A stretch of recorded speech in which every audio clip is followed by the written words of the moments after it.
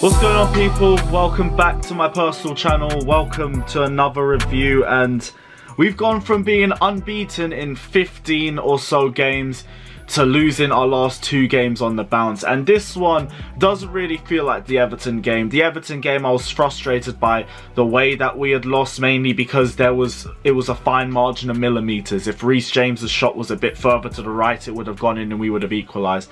Mason Mount had a bit of an earlier dip, his chip would have gone in and we would have equalised. Stuff like that. This game, it doesn't feel like that.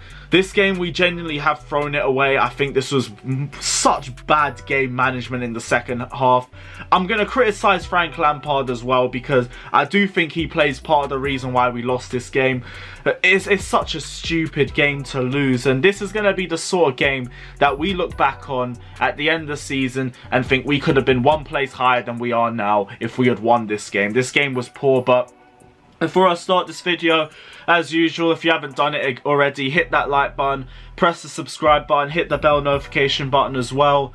Hit that hat trick, because if we had that, we would have won today, but we didn't. And yeah, this one is jarring, but the lineup was fine. I understood moving Kai Havertz into a place where he's more comfortable in the number 8 position made sense, and Pulisic on the left as well was amazing. But the two problems were that was one of them that we changed Christian Pulisic. I don't get the one thing that this game showed me, right? If I want to look at it from a positive light, is that Christian Pulisic should be playing on the left, not Timo Werner. And Werner, if we have to play him on the wings, play him on the right hand side, because at least then he can go forward, beat a player, and he's on his stronger foot to whip a cross in if he's not in a prime position to shoot.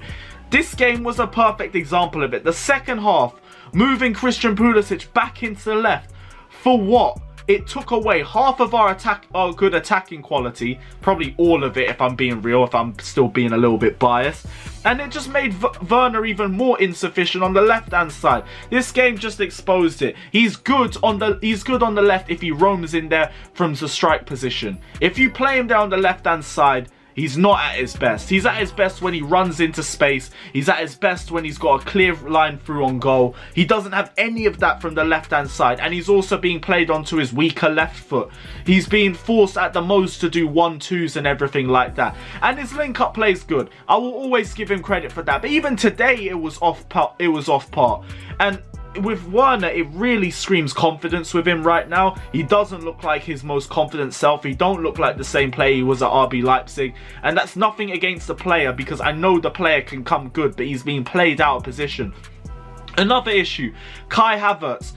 He's at his best in the number 10 role, and this one I understand with Lampard a little bit more, because we played the 4-2-3-1 formation a couple times and we had other issues in other areas around the field with the transition from defence to attack being poor from the 2 DMs, and us also having other issues with the centre backs just constantly making mistakes in those positions. So I understand why we're not playing in that role. And I do think Kai Havertz is also a slow starter. We have seen, and I've said so many times on this channel, that he is a lot more of a bigger threat towards the second half of the season compared to the first half of the season. And the stats are just a massive proof of that. But he had a disappearing act today, and he could have been substituted a lot earlier. But the one biggest issue with Frank Lampard, and this is from someone who is still deep Lampard in, and I'm not saying Lampard out or anything like that, but his biggest problem is against the bigger sides. He is too cautious. He makes these substitutions way too late. It was another game where it took to the 70th minute for us to make a substitution. Right substitutions, we finally brought on Mateo Kovacic, but he could have come on at half time. It screams the Spurs game, and Tammy Abraham, we should have been subbed off at the same time as well, but we didn't do it. But they come on too late, and there's barely any time for us to have an impact. We got done by Wolves. We got done by Wolves on the counter. It's jarring, it is what it is. And it's that dickhead Pedro Neto that scored the winner as well, after trying to shamelessly go down for a penalty. But we have to firm the L on our chest. I think it was poor game management that lost us the game. As soon as the equaliser came in, our heads just dropped and we weren't the same team, but we were fading away towards the second half anyway. I do think fatigue plays a bit of a part in this too, but it's not an excuse, because Wolves also played on the weekend and they played us as well, so it's not too much of an excuse. But I'm still saying fatigue was a factor for this sort of result today. Chilwell looked absolutely drained in the second half yet again. Timo Werner, he looked drained as well, but it was also a confidence thing, and it was also just an awful performance. I thought the Everton game was his worst performance in a Chelsea shirt, but this one might have really just topped it. And the first goal, I understand that Mendy really could have got hands to that a lot quicker, if we're being real about that. And I can accept that, because every time Kepa concedes a goal, I will sit there and tell you that Edouard Mendy could have reached it. So with the same energy, I'm going to tell you that Edouard Mendy should have reached for that goal. He got a fingertip to it. He should have got a lot closer to it. Near post as well. He should have done a lot better. It is what it is. Chilwell also got done for the first goal as well, but you take it on the chin. It was a good move and good play from Podence. I can respect that. Second goal, why the fuck did we overcommit like that? Why did we overcommit like that? Because in the Spurs game, we weren't that stupid. Everyone was saying we were playing too pragmatic in that game. We were smart against Spurs. We didn't overcommit because that was playing right into their hands. Why did we overcommit and put both fullbacks forward towards the end of the game so we only had 2 players at the back? What a surprise. Wolves counter-attacked us. You don't think that's not their game plan? I don't know if that was tactical. I don't know if that was players letting their head down. But what the fuck was that? Because that's what cost us the game. And now the Spurs-Liverpool game means nothing, if it barely meant anything after the loss to Everton.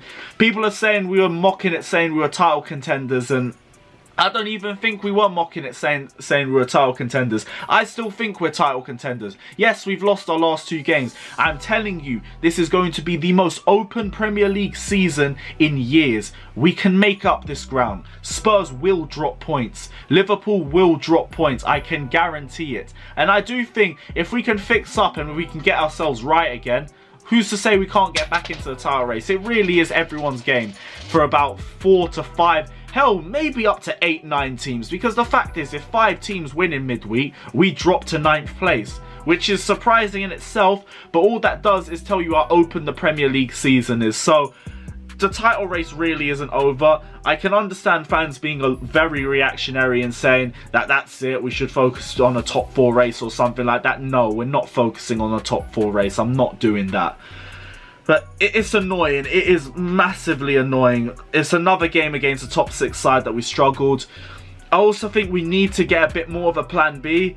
Like, we can cuss out Arteta all we want for the crossing and everything like that, but all we really did today was spam crosses.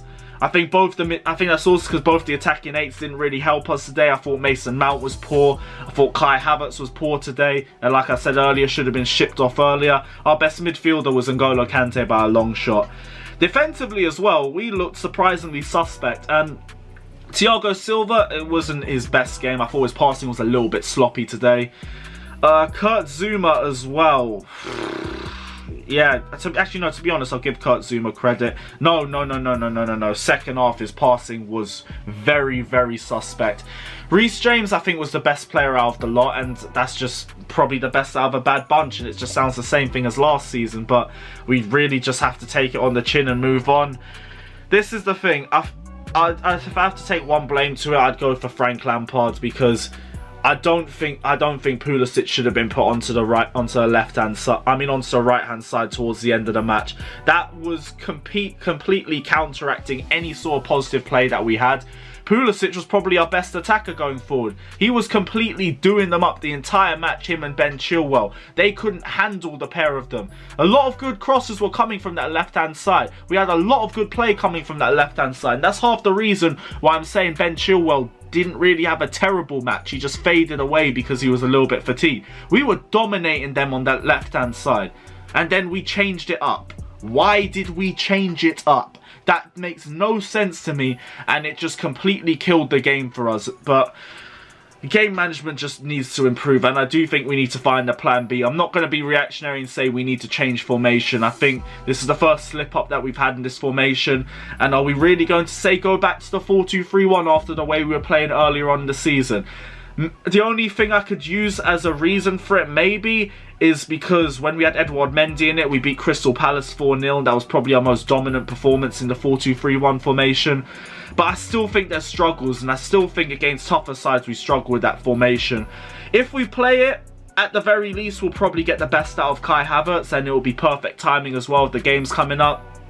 But it's jarring, and it makes the next 2 games worrying, and it's 2 London derbies. West Ham at home, Arsenal away. We cannot lose to West Ham 3 games in a row. I am telling you that now. These dickheads will make shirts about it. They will make mugs about it. They will bring DVDs about it. Everything. They will hype it up so much. They'll steal Leeds' Stop Crying Frank Lampard chant and everything like that. We can't lose to West Ham. And then there's Arsenal. Swear down, in this form, we cannot lose to Arsenal, you know. Like, I'm personally finished. Like, I might as well not show my face on social media for the rest of 2020 if we lose. But we cannot lose to Arsenal. They are genuinely banter FC.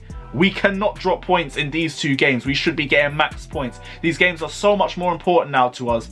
Please, let's just go in with a correct mindset. Come correct, Chelsea. I'm begging you. But guys, this is the end of my review. I'd usually do player ratings, but I want to have a level head for it. So I'm going to drop that tomorrow instead.